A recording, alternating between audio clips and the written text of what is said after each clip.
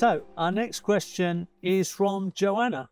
A question about the reduction of pile size with regards to how finely chopped the carbon ingredients need to be. How long does it take for the most resistant materials, big chunks, to break down in a compost pile?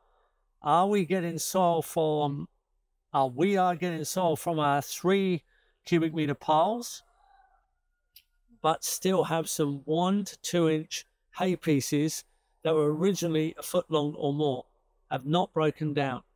Also, some matted roots have not broken down. Okay, so let's have a look at some reality here. These are my compost piles that I've been putting together conveniently for my volunteer workers who are learning this. And I've used cages at the beginning here simply to make sure that they've got the volume right, because they tend to get smaller and smaller, like Chinese whispers, if I don't keep an eye on them. So these are about 1.5 to 2 meters in volume, and this one's accumulating. A lot of this stuff's come out of the chicken pen, so it's got manure with it. This one here is sitting there waiting. Now, there are lots of ways you can compost. I've done you the 18-day compost. For my students here at the moment, that doesn't work because they don't work at weekends. So what we do is we put this cage together. Brown, green manure, brown, green manure. You can see the layers: brown, green manure, brown, green manure, brown, green manure. And then we get it nice and wet, and we normally cover it, and we leave it a week, because that's just what works for our system here. And after a week, we turn it on Mondays, Wednesdays, and Fridays. It's been turned today, for 3 weeks. So it's a month, it's 30 days. But they're learning and they're not working every day. And it works for their schedules. And 1 week like this, and after a week, it's turned on Monday, Wednesday, and Thursday, and then it has a long weekend. Saturday to Sunday break. So this has been only turned once out of the pile, and it's still quite chunky. Then when we move along, this has been turned twice.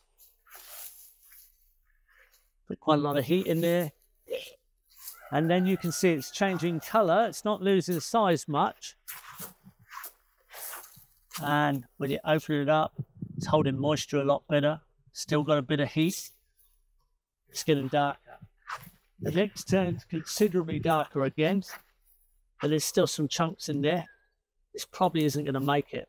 Now, in the tropics, that will probably break down. In the subtropics, it's getting there. But if you're in a cold climate, these little branches, they're not going to break down.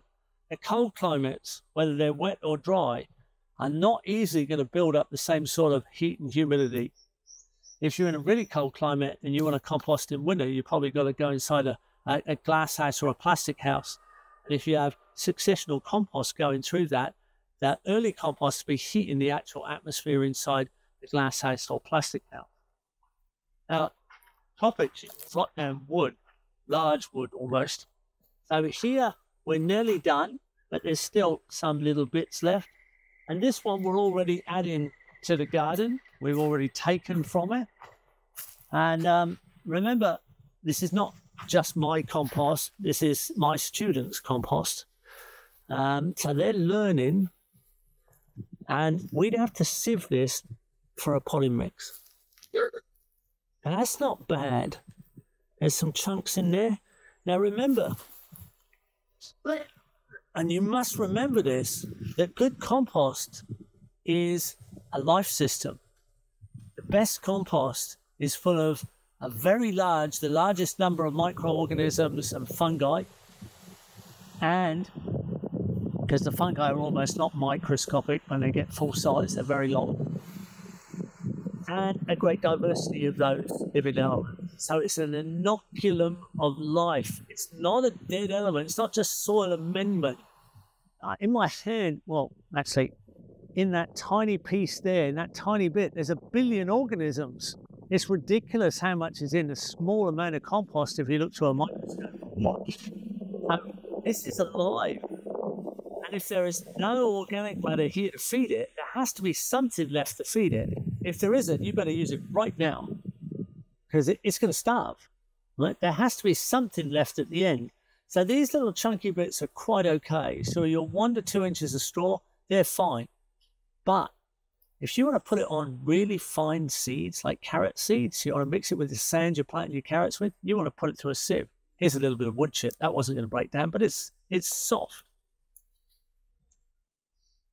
So if you want to make a potting mix out of it and you want to plant fine seeds in that potting mix, yeah, sieve it, and different size sieves. But if you put this through a sieve, this will come out as fine, beautiful, fine material. I could show you that in the nursery. We sieve at different levels of different size mesh sieves, and you get finer and finer and finer material.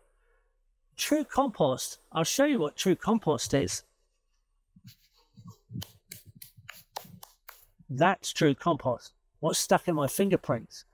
If you look in the dictionary, it says compost is a colloid. It's colloidal.